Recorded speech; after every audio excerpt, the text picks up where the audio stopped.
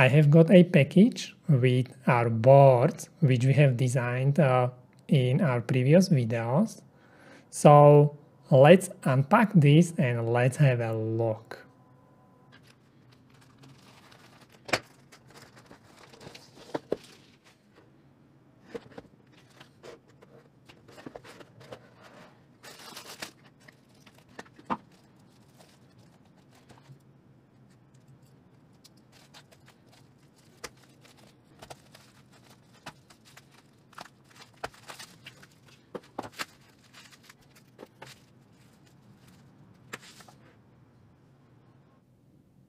So these are our boards, and if you have received your own boards, well done. I'm proud of you. I really mean this because many people, they don't build the boards from tutorials. So if you did, well done. The very first thing what you may want to do when you receive boards from production is to place some labels on this board, because you would like to have a way how to identify every single board. And a very simple way how you can do it is just print some labels and stick them on the boards. And that's what we are going to do now. If you don't have any label maker, you can just use sticky tape and you can write on sticky tape. But label makers are not like very expensive. Some of them are super cheap. I have this printer QL 570, but I think they have also cheaper models, maybe something like this. So if you like, you can buy something for printing labels. You may find it useful. Also, what is very useful, and especially if you have like more complex boards, then create a spreadsheet, something like this, where each tab is individual board, and then write notes about each board. When you find out there is something wrong, something suspicious, or if board works perfectly fine, write everything down into this spreadsheet, and then it can help you a lot when you will be working with your boards. Of course, for this specific board, maybe you don't need to create any special spreadsheet because this is like super simple board, but I wanted to mention the spreadsheets in this video because you may find them useful in your future projects. Now we are going to separate this unfitted PCB from the PCB with components, and I don't really know why they fitted this USB connector. Maybe because they forgot to fit them in my previous order. It's funny. I don't know why they fitted it. And theoretically, we should be able to separate this board just by breaking them, because there are all these holes. But because this board or these PCBs are like super small, it may be quite difficult to break the boards. So what I'm going to do, actually I'm going to use a saw, and I'm going to just separate the boards this way. See how quick I am? I'm just kidding. But it was much easier, and it looks nice. Just use file and make the board edge looks nice.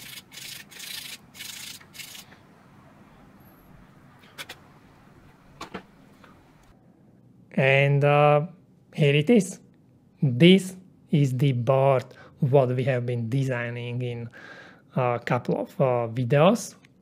So this is the USB connector which we can use to power this board when we will be, for example, debugging the software. This is the place where you can solder wires coming from battery or batteries. I have already fitted this diode. A little bit later I will show you how you can solder down these small components in case you need some help with soldering, so maybe you will find it useful. This is the power LED. Here is the LDO. This is a debug connector which I have not fitted yet. I will fit it a little bit later. This is the microcontroller. This is the user button, accelerometer, circuit around the RGB LED, and here is the RGB LED. Again, I have already fitted this component. A little bit later I will show you how you can solder down this LED. Also, I will show you how you can solder a standard through hole LED in case you could not buy this specific LED which is here. There is nothing really special on the bottom side of our PCB. There is just some text and these unfitted resistors which are connected to the USB connector, but we don't have to fit these resistors. So on the bottom side there is really nothing much to talk about. So after you receive your boards, what is the first step? Put labels or numbers on your board. And the second step is visual inspection. And that's what we are going to do now. We are going to have a closer look on our board. Wait. I really would like to connect my board to power. I would like to know if it works. Let's do it! If you like, go ahead, but in my opinion, that's not the right way how to bring your board to life. From my experience, it's much better be a little bit more patient and follow the steps what we are learning now, okay? So before you actually connect your board to power, maybe you really would like to first have a look if all the components are soldered properly, if there are no short circuits. You know, you don't want to damage your board when you connect it to power supply, and if there is something wrong, then you may damage it. For example, what if a chip is soldered wrong way, or what if there is a short circuit? It really may happen. I have seen it many times. So wait a little bit and first check the board, and then we will connect it to power. Now let's go back to our board and let's have the very close look on every small part of our PCB and on all the components and all the parts and all the connections. Initially, just have a generic look on our board. So initially we are going to look, for example, if the rotation of the components is correct. The plus side of this capacitor should be here, so that's okay. Here is another capacitor. This is the plus side. This is correct. Here is the LED, and we need to double check if the position of the cathode and anode is okay. This is fine. We also would like to double check if all the components are fitted, all the components what should be fitted. And if you remember, this one was not in stock, so this one was not fitted. It is okay. Here is the microcontroller. We would like to double check the pin 1 position. This is correct.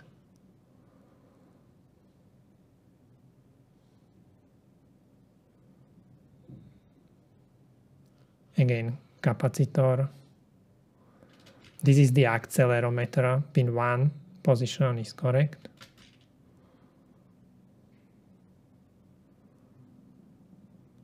And this is the circuit around LED. the LED is not fitted on this board. That's why I'm not showing it here. I will show you detail of LED a little bit later. So now what we would like to see, we would like to double check the connection of this accelerometer connection with the PCB, because it's quite hard sometimes to solder these kind of components. And in my test boards, they actually they use there was different footprint and there were some problems. This footprint looks much better, and we are looking if there are no short circuits between the paths, and also see how the tin goes, how it is, how the paths are soldered. Now I'm just looking how these other components are soldered. I'm holding the board in my hand and there is no automatic focus, so yeah, it's not easy to do this picture or this video under microscope, but I think it's okay. I'm actually very surprised how good this microscope is.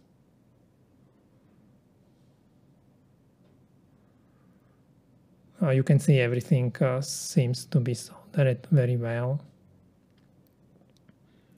Now we would like to double check if there is no short circuit between the pins of the microcontroller, and also we would like to see the quality of the soldering.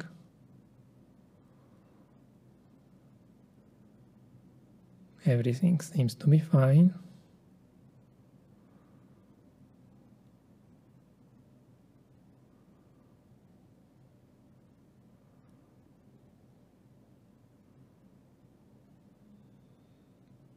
Okay.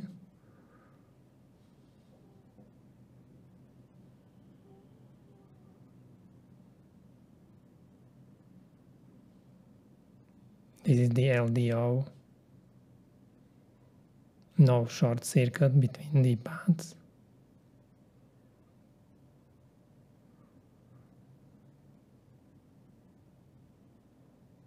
And this USB connector, maybe it could be soldered a little bit better.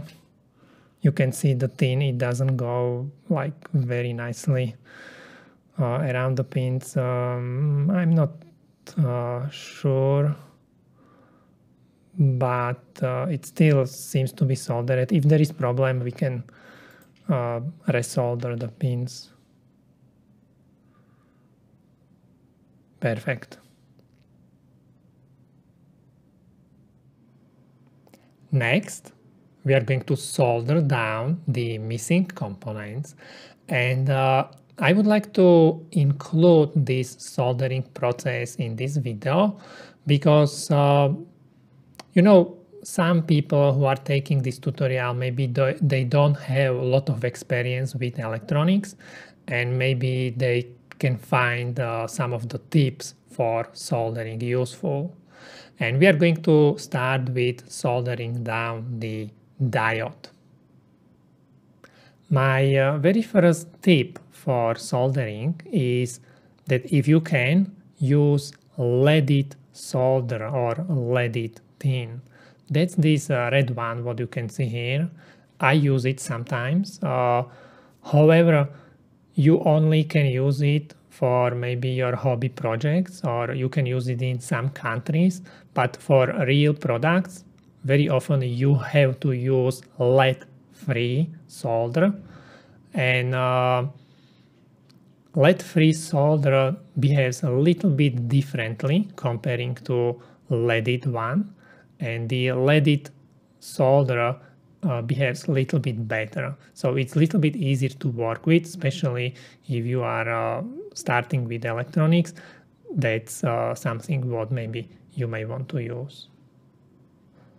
Also, what I found useful are these kind of holders, which can help you to hold, for example, your PCB or wires when you are soldering. Then take the PCB,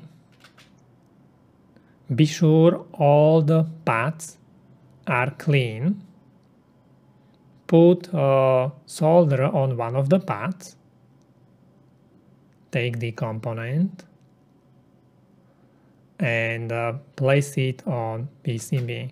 Now notice as I'm melting this solder, I'm pushing down the component because this will make it sure that the component is lying perfectly flat on the PCB. Okay, so when you are melting the tin, push down the component. And if needed, then correct the position of the component. When only one pin is soldered down, it's easy to correct the position. Once you solder more pins, you will not be able, or it's not so easy to correct the position. So before you start soldering down the rest of the pins, be sure the placement of the component is correct. Now just place the tin on the rest of the pins. Use some flux and reheat the pins. Especially if there is a lot of copper, be sure you hold down the soldering iron a little bit longer. Be sure the solder is heated up properly. Okay, only then you will get like very nice and high quality connections. It has to be heated up very well. Once everything is soldered properly, clean the PCB. And that's it. That's how you solder down the components. We are going to use exactly same technique to solder down also the SMT LED. So what we are going to do first, we are going to place some solder on one of the pads. And what is next? Next, we are going to place the component. However, in this case, we need to be extra careful. Do you know why? We need to be sure the pin 1 location is correct. Especially if you are starting with hardware design, it will happen. It will happen everyone that you will solder a component wrong way.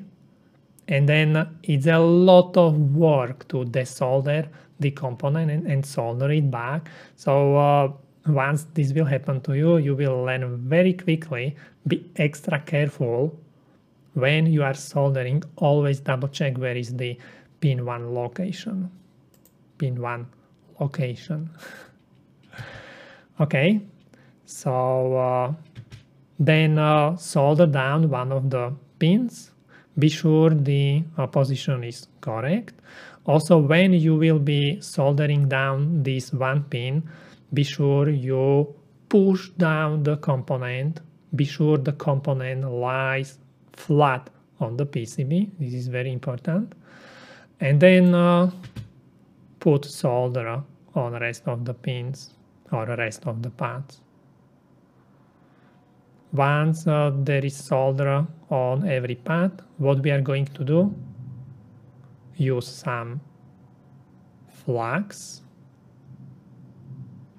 and then reheat all the pads. This will make you sure that all the connections are perfect.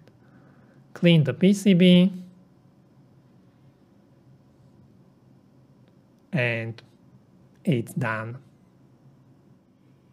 In case you can't get the RGB SMT LED what we have used on our board, it is also my case.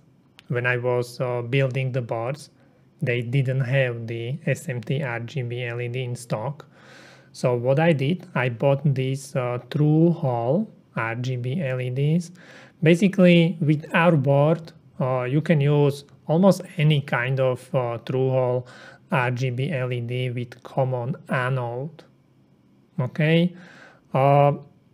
Once you select LED, you may need to double check the maximum current which can flow through LED, and if it's needed, you may need to adjust these resistors. But these resistors, what we have used on our board, they should be fine for like many kind of LEDs. Once you buy this LED, then you need to solder it down correctly.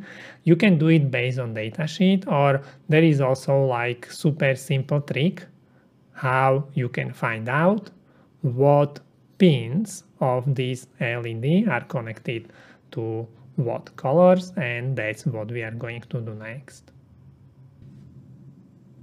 Use your standard DVM, put it into diode measuring mode. Then place the red probe on the longest pin and the black probe on the other pins. And you will see the color which is basically associated with the specific pins. And that's it. That's how simple it is to double check LEDs.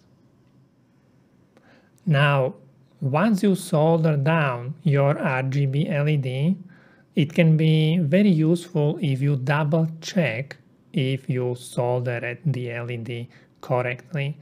Because, later when we will be doing software and something is not working, you may be like, oh, what I'm doing wrong in my software.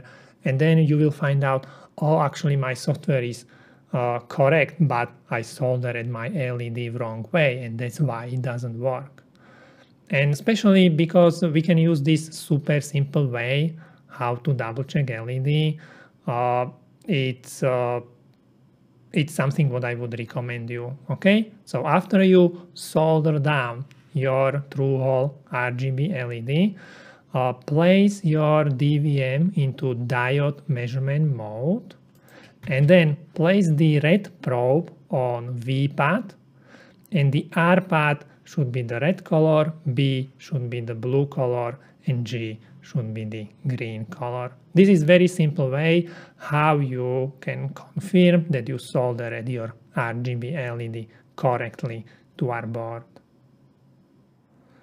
There is one more thing what we need to solder down, and it is the debug header. And if you like, you can use vertical or horizontal header. It's not like very difficult to solder it down, but I would like to talk a little bit about this, because if you will be following this project, then a little bit later we will fit the board inside of a tube, and for this situation we will need this header to be soldered the special way. So I would like to include in this tutorial also a little bit of video where you can see how this debug header can be soldered in case you will be fully following this project. So here is the video where you can see how I soldered the header. Very similar as what we were doing for SMT components, the very first thing what we would like to solder down is only one of the pins. And that's what we are going to do now. Just solder one of the pins a little bit. Then double check if the header is aligned correctly. And only after you are happy with the position of the header, only then solder down all the other pins. Maybe you noticed I'm using bended header. So originally it was like 90 degrees. I bended the header a little bit, so I get like 45-degree angle. And because it's plugged in this weird 45-degree way, the ends are too long, so I'm just cutting them off. And because we would like to fit this board inside of a tube, we would like to make also these pins a little bit shorter. So I'm going to remove this black plastic and I'm going to cut off part of the pin. Then just try if it's going to make good connection with the debugger, and this is how you can solder the header for our project. Okay, this was like enough about soldering, and the next step to bring our board to life, the next step after putting the numbers on our board and visual checking, the next step is to measure resistance of the power rails. And in our board we have 4 power rails, plus VBAT, plus 5V USB, plus V in, and plus 3V3. So what we are going to do in the next step, we are going to measure the resistance on these 4 power rails, and it must not be 0 ohms. 0 ohms, it would mean there is short circuit, there is something wrong. Sometimes when you are measuring the resistance of these power rails, on some of the boards the resistance may be like very low. If there are, I don't know, processors or memories, the resistance may be in ohms, 10 ohms, 20, 50 ohms, but it still will be okay. Only what must not be there is 0 ohms, okay? Also be careful how you measure the resistance, where you put the plus and minus probe, the red one and black probe. Let's do it. Let's measure the resistance on the power rails of our board. Switch on your DVM to measure resistance. Place the black probe on the ground on your board. As you can see, I'm using the shield of the USB connector as the ground, and we are measuring 10 mega ohms on the power input from the USB connector. That's good. We are measuring 12 mega ohms on the input from the battery plus VBAT. We are measuring resistance 13 mega ohms on the output from the diode, and we are measuring 7 mega ohms on the output from the LDO. This is really good because none of these measurements is 0 ohms, so there is no short circuit on our power rails. That's good. Sometimes you may see these numbers like floating when you will be measuring this resistance. It is okay, and it's because, for example, there are these capacitors which will be charging or discharging. So floating numbers are okay. There just must not be 0 ohm resistance. Also, if you swap the probes, if you place, for example, the red probe on the ground and the black one you will use to measure the resistance, you may get different numbers. And maybe you don't want to measure this way because sometimes in your circuits there may be, for example, protection diodes or some other circuits which may influence these measurements. Okay, so when you will be measuring resistance on your board, resistance of the power rails on your boards, use the black probe on the ground, and there must not be 0 ohm resistance on any of your power rails, because that would mean you have short circuit on your board. In our case, all the power rails, they have several mega ohms resistance, so perfect. And now we are ready to plug in our board to power. Let's do it. Very simple way how we can measure current which will go inside of our board is to use this kind of device. You can buy it on eBay or you can buy it on Amazon. Just look for a USB tester or something like that. it's a device which you can plug in between a USB power source and your USB cable, and it will show a number of different results. For example, these two numbers are the numbers what we would like to see, the voltage and the current, but it will also show you like, I don't know, power or how many watts this is consuming, what kind of charging is happening, if it's Samsung, Apple, or all the kind of different information you can find there. But these two numbers are important for us now. As you can see, our board has not been connected yet, and the current, what you can see here, is like 100 microamps. So I'm not really sure about accuracy of these devices. I don't think they are very accurate, but for what we need, it's good enough. And what we are going to do next, we are going to connect the USB cable to our board. What I would like to say, actually, if you are connecting your board for the very first time to power, there are few things what you may need to be careful about. So first, be sure you connected it correctly. Okay, double check the plus and ground. Also, what you would like to do, you would like to use a current limiting power supply. In our case, we are using USB, so this hub, what I'm using, it will deliver maximum like half amp, so I'm not really worried about maximum current, but don't use power supply which can deliver, I don't know, 5 amps, and then if there is something wrong on your board, it can just blow up. It has happened to me, so it can be pretty dangerous when you are connecting your very first board, very first time to power. And that's also a reason what maybe you would like to sometimes do. You may want to cover your board with something like plexiglass or something. Definitely do not look on your board when you will be powering up your board for the very first time.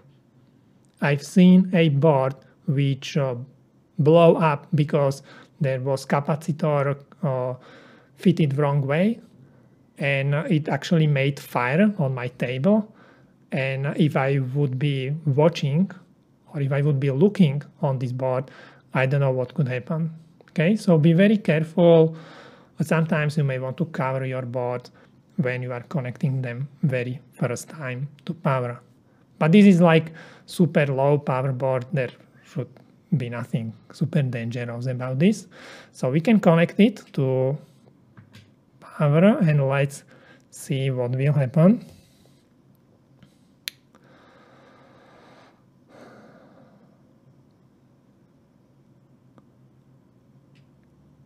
You can see the power LED is on,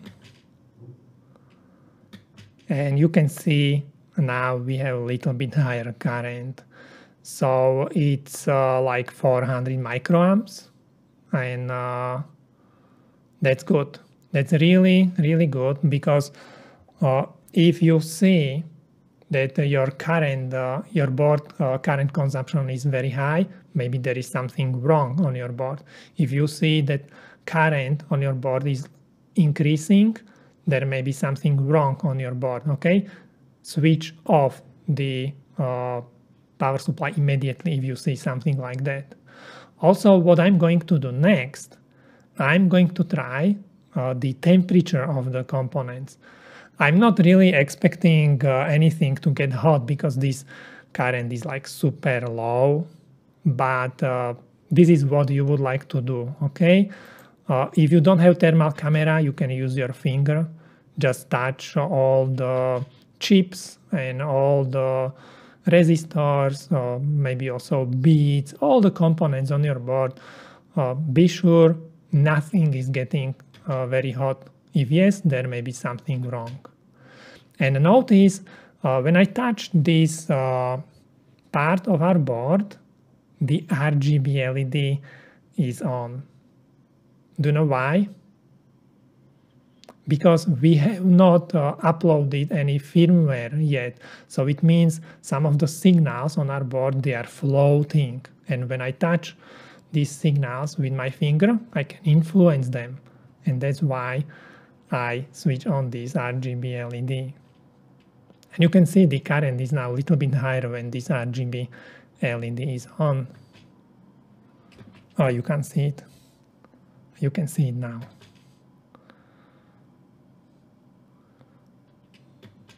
Okay, everything seems to be fine, no high current.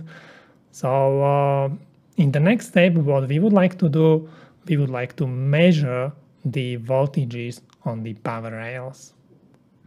I'm going to switch on the VM, and I'm going to place the black probe on the ground, and we are going to measure the voltage on the input. So basically, this is the voltage coming through USB 4.596. Notice it's not 5 volts. There is some tolerance what you can have on the USB voltage. And also, I think this USB hub, what I'm using, it's not like very strong. And you could see on the small device which I was using, the USB hub is not really delivering 5 volts. So this is what we have on the input, 4.596. It is okay. Now we are going to measure the voltage behind the diode. And again, notice we lost some voltage across this diode. Suddenly it is only 4.398 volt. Still, this is okay. This is the voltage what is going to be used to power up our LED, RGB LED. And what we really would like to see is the output on our LDO regulator. Do you know how much we should have on the output of the LDO regulator? 3.3 volts. So let's measure it. And it's 3.303. Yes, yes. It works. All the power rails on our board are working perfectly fine.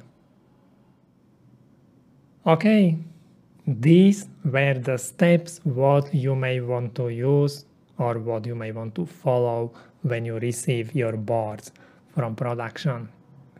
And this is the setup what I have been using today. By the way, actually there is one more step what I very often use. When I receive boards from production, I also always measure the oscillators or crystals on the board, because it has happened to me, and I've seen like number of people spending or wasting days trying to make work a board which had faulty crystal, board where crystal was not oscillating, or it was oscillating on wrong frequency because the crystal was damaged or it was badly soldered. Okay, so especially if you have very first prototype, always also measure the oscillators and crystals. What do you think about this my setup? Let me know in the comments. Here is my camera which was set up for my table. This is the microscope. This is here is my camera, what you can see right now. Lot of mess. Last time I really thought we could do also some firmware or software development today, but let's do it next time. And I'm going to give you an idea of what we are going to program.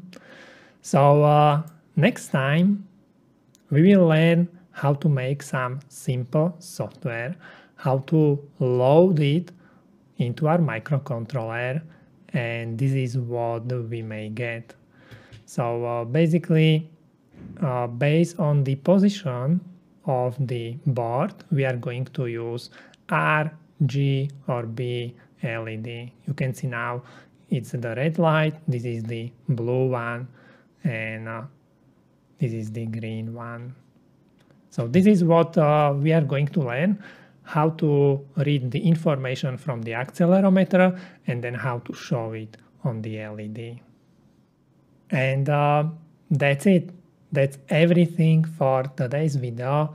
I really hope you enjoy it. I also hope maybe you learned something new. I had fun time. It was one of the most complex videos what I have ever created, but I really enjoyed creating this video because I could buy a new microscope. Yes, yes, yes. Leave comments. Let me know if you are following this tutorial, if you are designing this board, or if you are designing your own board based on this tutorial. Leave in the comments if you send your PCB into production, yeah, or if you build board based on this tutorial. I really would like to know if I'm creating this tutorial only for myself, or if there are really people who are like really watching and following this tutorial. It would help me a lot to know, that it makes sense to make this tutorial.